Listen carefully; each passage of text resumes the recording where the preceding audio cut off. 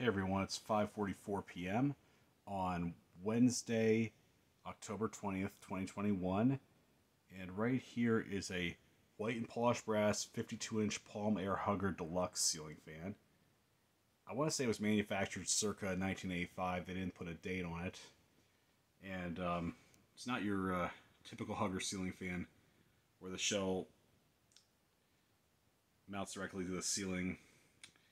It has a wide-brimmed canopy screwed on with a hex nut to a otherwise generic GE vent fan in the 1980s. See right there, there's the canopy. It's secured by 3 lug nuts, 3 hex nuts. There's a filigree sideband.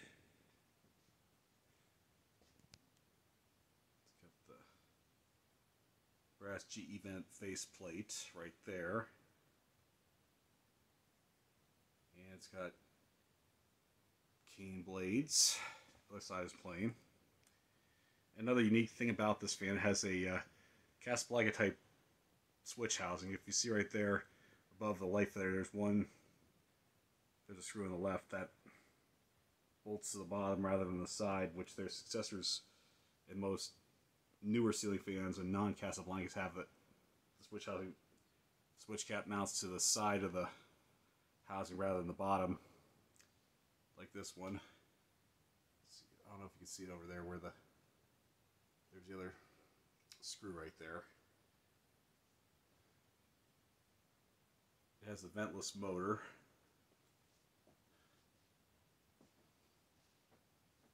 Somewhere around here you can see the switch.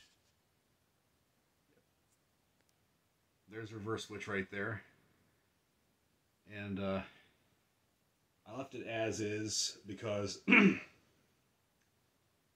almost impossible to screw a 4-inch light fitter on that kind of housing.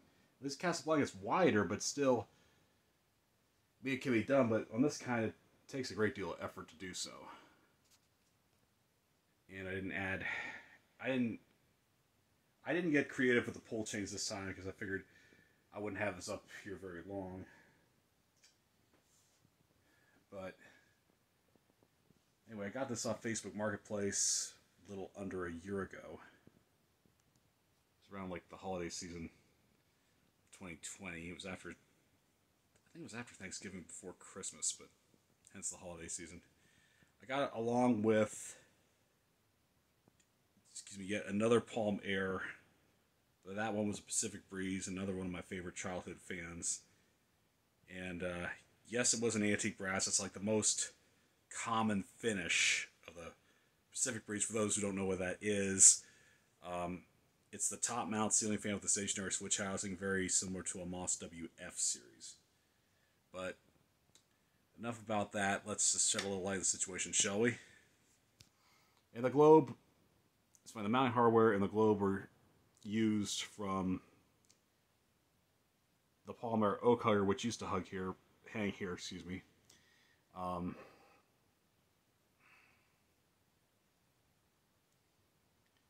didn't know it didn't come from the same hull, but you'd think that it would, given the fact that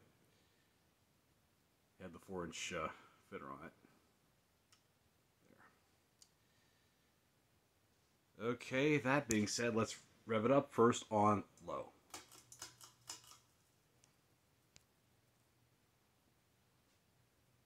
Has a little bit of a hum to it.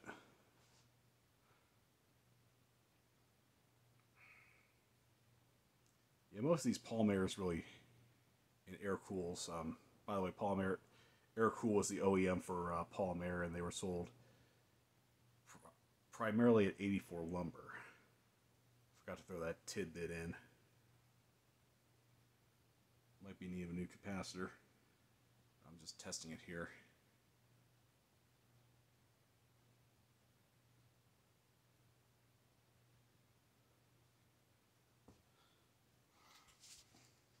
Medium.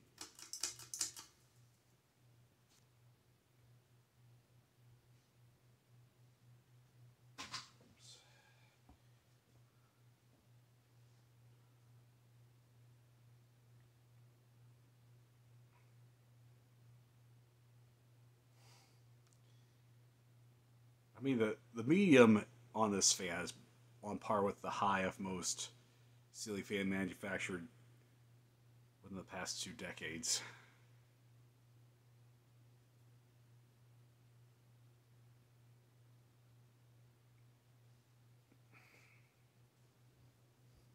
I'm feeling good airflow on just on medium. Almost cranks out as much air as did the Hunter originals that I had hung here.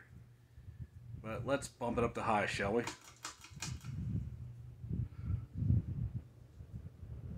Oh yeah. This thing is a tornado on high. Most of these palm airs are. I mean, it's a little on the shaky side, but I guess it's doing okay. I don't know what that noise is. I don't know if you can hear it or not.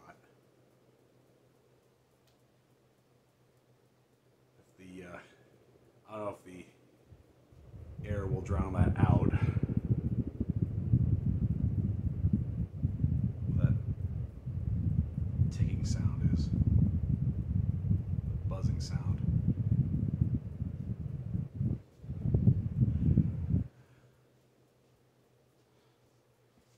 Okay, time to power down. The bearings, however, are good on this fan. It's really good. It has really good bearings. I do have another one like this, which ironically, I have 2 others like this. One has a 5-light kit, and the other one is just like this one, like a twin to it. So,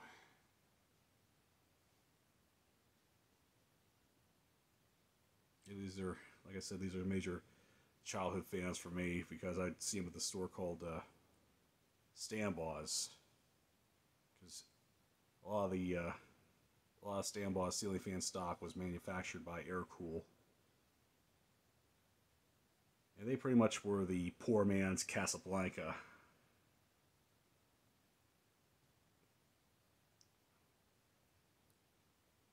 This thing almost cranks out as much air as a Casablanca. Okay, folks, fan has ceased operation. This concludes our broadcast day. Thank you for watching. More to come.